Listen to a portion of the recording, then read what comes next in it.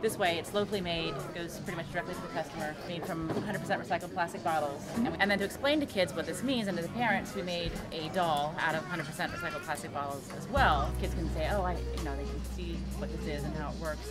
To help explain it to the parents and to the kids, we made a book called Earth Day and the Recycling Fashionista, and it explains the process of how recycling is not just about putting things in the bin, but you actually have to then purchase products out of recycled products so that it actually becomes a commodity and not just trash that's now been put into a separate pile.